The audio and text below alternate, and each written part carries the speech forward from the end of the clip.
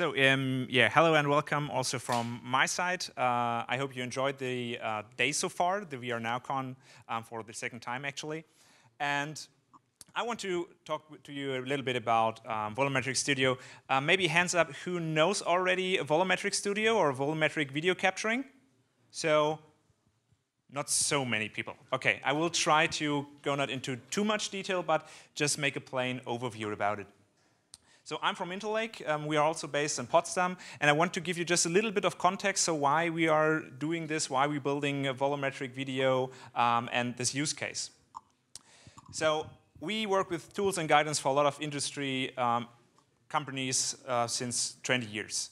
And a lot of the time, we work with partners. So this is our main focus. We have a lot of partners who are working with new and interesting technologies, and we also try to take them, analyze them, and using them to the best advantage of the specific customer.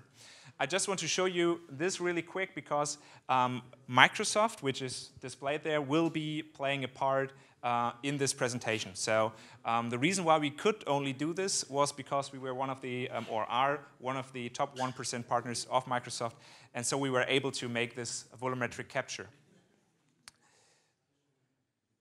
For this session, I mainly want to focus on walkable film, so that you are able to go into a film, to participate in a movie, in a film, and you're able to move freely, and not like virtual reality, so you're not shut out of the real physical reality, but you merged with it.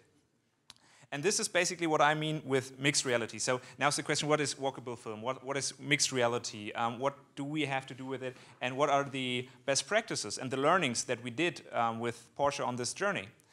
So these are the questions that I want to tackle in the next couple of minutes. First off, just really quick, a comparison of physical reality and digital reality, so that we are knowing which are we in right now. So right now we are in the physical reality. Everyone knows that. It's there since the beginning of time. The chair you're sitting on is physical reality, the person next to you, and all the other physical entities right here, although the microphone is. In the last years, we gathered a lot of data. Big data is one keyword there. We're working with virtual reality. We work basically every day with this little device, and this is basically digital reality. So we're showing additional information. Also, for example, if you're at the train station and you watch on the schedule, it's all digital. This is digital information. And for me or for us, mixed reality is basically just putting them together. Maybe you can remember the day where you printed out your Google Maps to find the way to your specific location where you want to go to. Right now, you wouldn't do that anymore. You would take your smartphone at the point of need, and would the smartphone guide you onto the location where you want to go at the specific time. So this is also kind of mixed reality. So this is not only like a future talk, but we are actually there at the moment. Mixed reality can be a lot of different stuff. It could also be, for example, you're scanning a QR code, getting additional information via an AR experience. So there's a lot to do with that. Also Alexa. Most of you think I know Amazon Alexa, where you just talk and order stuff via voice commands. So we are in an age where the computer leaves the two-dimensional screen that it's attached to. So it's getting more and more out of the 2D and more into our reality. This can be like virtual reality, even if there's still screens, but we see a depth of field. But also augmented reality or mixed reality focuses on bringing you this feeling of you are in the reality, you're doing something naturally with digital information. Just for a second, imagine like the HoloLens or the HTC Vive or the Oculus Rift would be just the size of your normal glasses. Then you would use them the whole day, basically, because you can just take a picture by blinking or stuff like that. Google Glasses already tried that, not at the right time, but this is where everything is headed. So with all that information, we just thought there has to be a use case that we can utilize to show this future and to work on this topic. And for that, we wanted to use volumetric video, so walkable film, that you can be part of a movie and walking through the movie and watch it from every angle. So I could now explain how this is working, how the recording is working, the technicalities, but I think I will let the guys from Microsoft explain it because they are more accurate and they will do it a lot faster than me in my not native language. So it's just 2 minutes and then I will speak again. I hope so.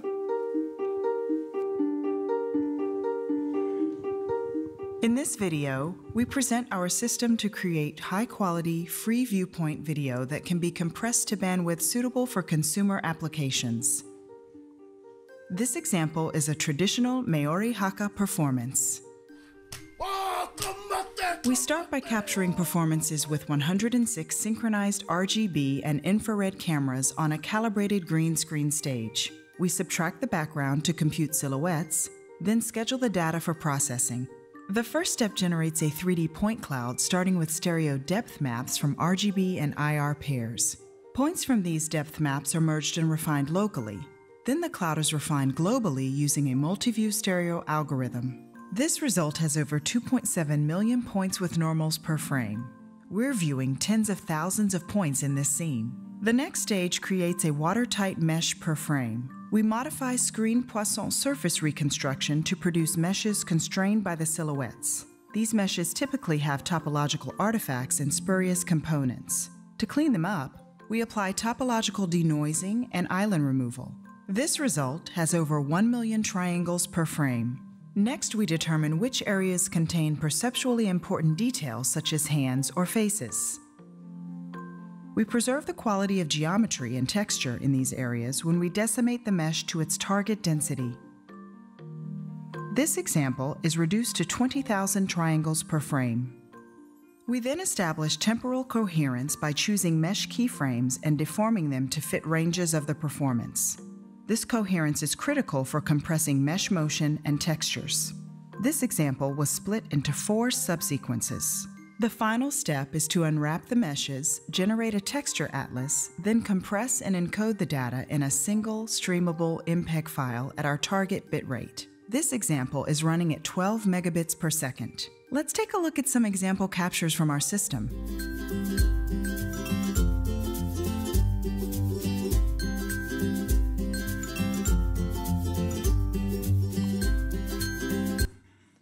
So, I think all of you now just got a pretty good idea how that's actually working.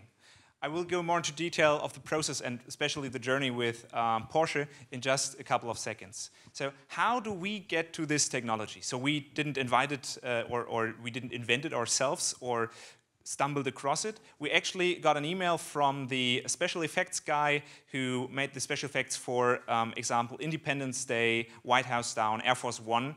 And he sent us a link to a video like that, which showed us the technology. And in this video, which he sent us, were a little name mentioned, like Microsoft Research. So we thought, hey, we are one of their partners, maybe we should give them a call. And a week later, we had the head of Volumetric Studio, Stephen Sullivan, call us and just talking through with us about the different possibilities that they are. And we were so excited about it that we just thought, okay, we schedule a meeting there in early December 2016 and fly over there for 3 days, make a capture, and try to do something with it. So with that information, we still had the problem of the customer. So who would pay for that all? Who wants to make a volumetric video just for fun, basically?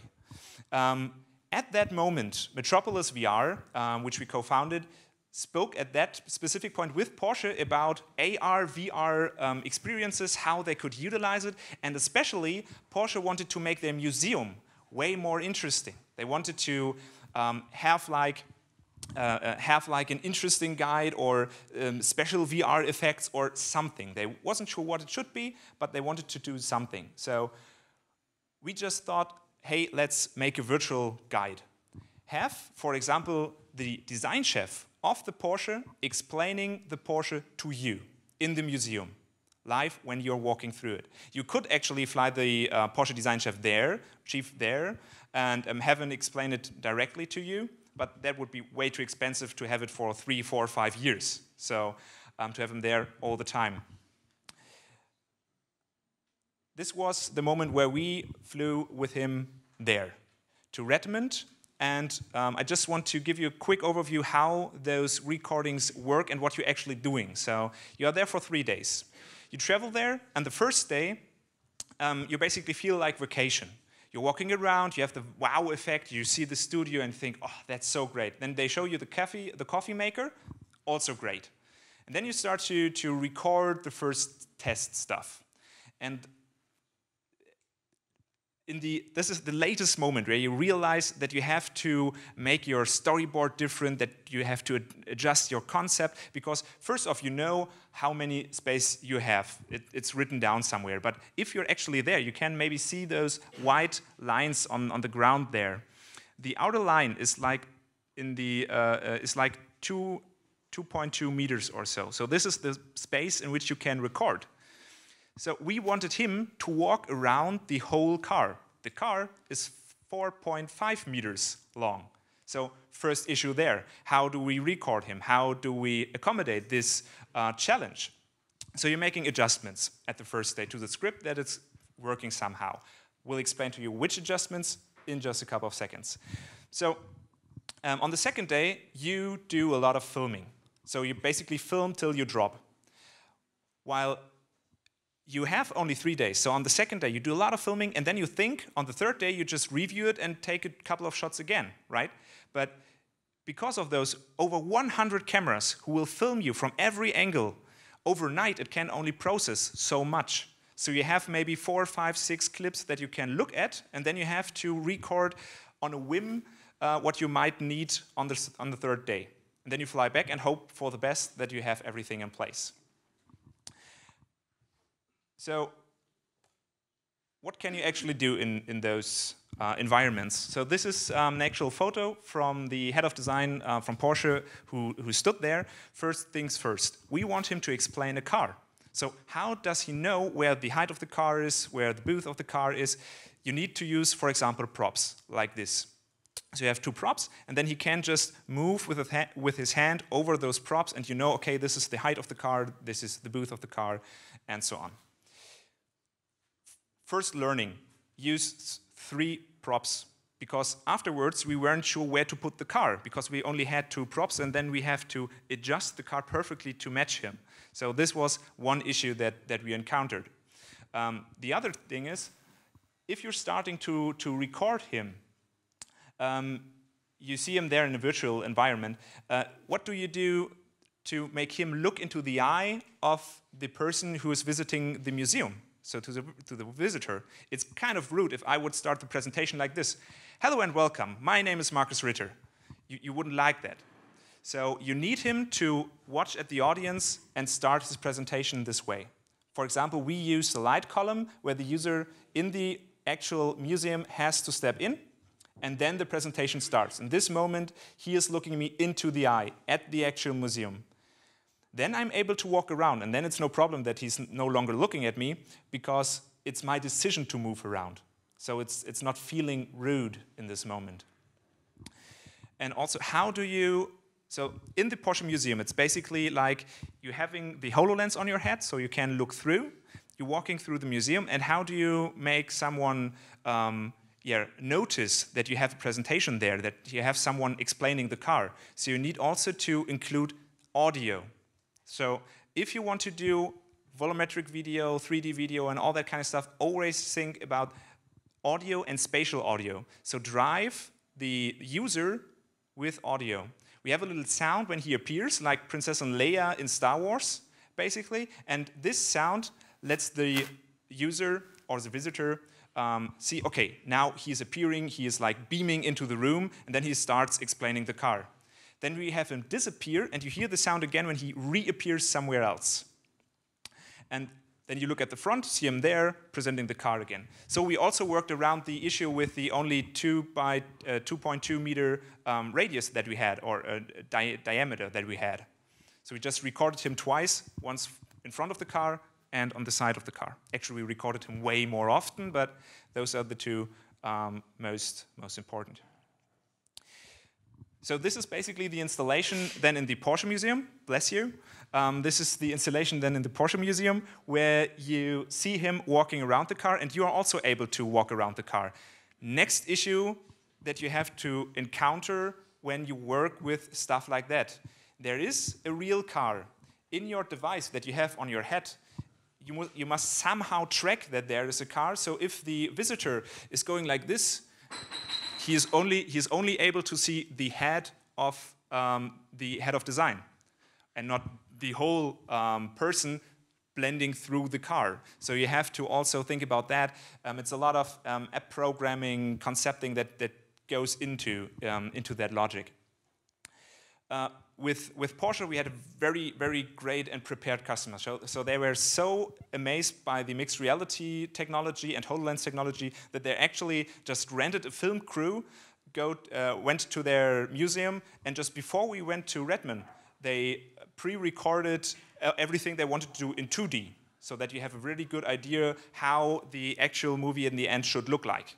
So that's a pretty big commitment just for fun to have a whole film crew recording it before. Yeah, as I already said, you have to change the script, especially for volumetric video, because of restrictions. For example, in Redmond, you have 4 minutes of time that you can record in one shot, and then you need to make a break. So you have to have speaking parts which are not longer than 4 minutes.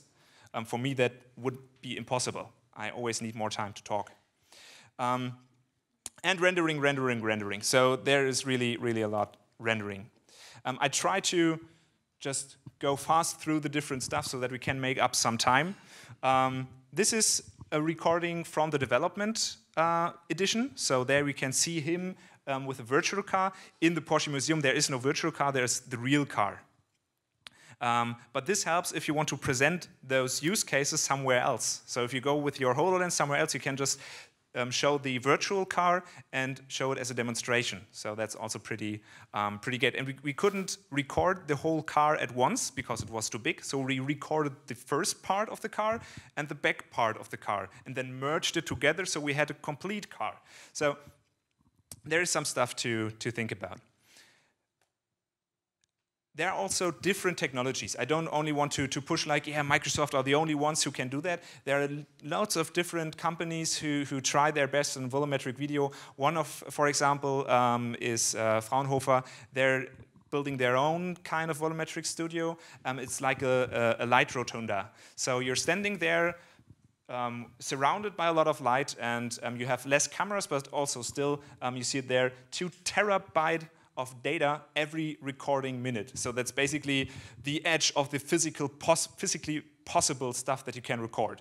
So this technology also will shrink down the data in the next month and years. UFA is already producing stuff with that, and it's testing it out. Just to give you an idea of how it looks like from the inside, so it's basically like you're now knocking on the doors of heaven and hell, and it will be decided where you go. So you sit there in a room full of light, awaiting your judgment. So this is what it looks like from the inside.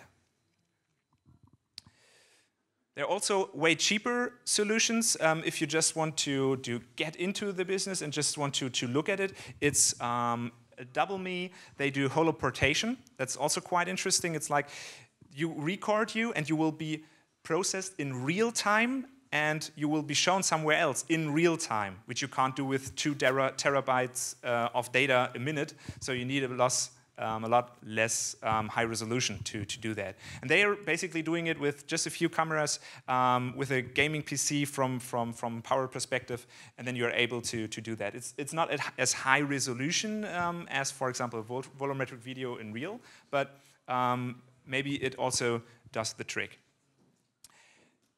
So now my last slide, and then you're through.